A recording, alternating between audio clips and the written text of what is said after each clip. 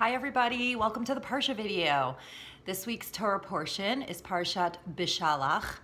Beshalach means when he sent, and it's referring to when Pharaoh sent the Jewish people out of the land of Egypt. So this is it. This is the climax of the Jewish story. The Jewish people are coming out of Egypt. This is the moment we have all been waiting for, the great Exodus with a capital E. And in this Torah portion, we have the story of the splitting of the Red Sea and Pharaoh and his armies drowning in the sea. We have the song at the sea that Moses sang with the Jewish people, the song that Miriam sang with the women and dancing.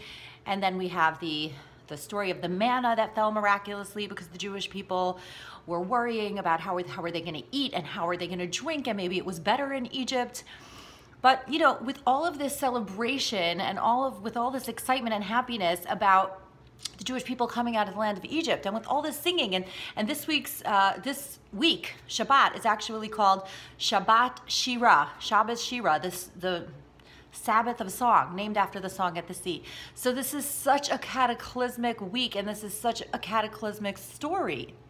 But the question must be asked. We're so excited that God took us out of Egypt, but no one's asking the question, who put us in the land of Egypt in the first place and made us suffer? It was God also. It's like if a person is ill and everybody prays for them and they get better, you know, and everyone's like, oh, yay, God, but God made them sick. So we have to talk about that. We have to address that. So if God put the Jewish people in the land of Egypt, and yes, I know it was Pharaoh's fault, and it was because Joseph got sold and everybody ended up coming down to Egypt, and then there was a new Pharaoh, and then he enslaved them. But actually years before that, God told Abraham, your children are going to be strangers in a strange land. They are going to be strangers in a land that is not theirs, and they will be persecuted for 400 years, and then they will come out of there very wealthy. But God told Abraham very clearly that he was going to put slavery onto the agenda for the history of the Jewish nation. And the question is why? We're so excited that God took us out of Egypt, but why did he put us in there in the first place? And the Torah gives us two answers that God put us in the land of Egypt.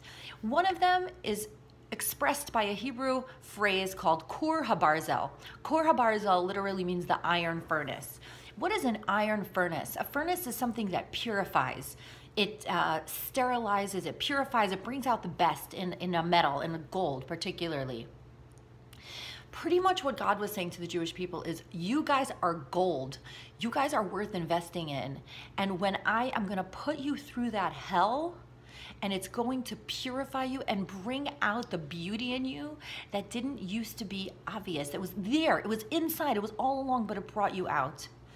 And this is something that I think we can really relate to, because, you know, so many times we'll look back at different things that we've gone through, different hellish experiences that we've gone through. And to some degree, we might say, I wish I never would have gone through that. But to some degree, we might say, that experience made me what I am today. And the Egypt experience made the Jewish people what they are today. Now there's another answer. And that answer is actually more specific.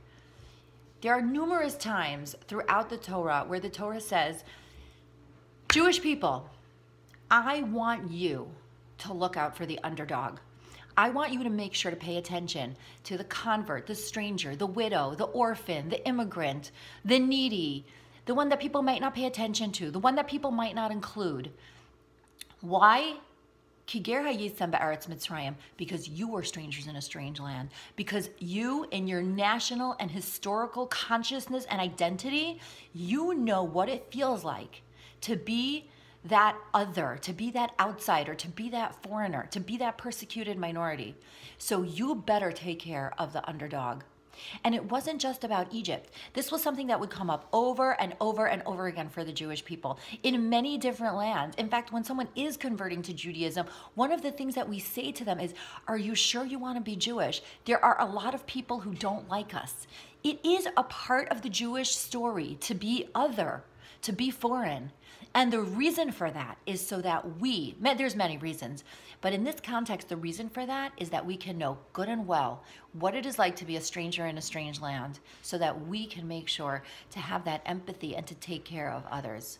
So really, we shouldn't just be singing a song that God took us out of Egypt. We should be singing a song that God put us in Egypt because it made us who we are today. It gave us the tools to be amazing. Shabbat Shalom.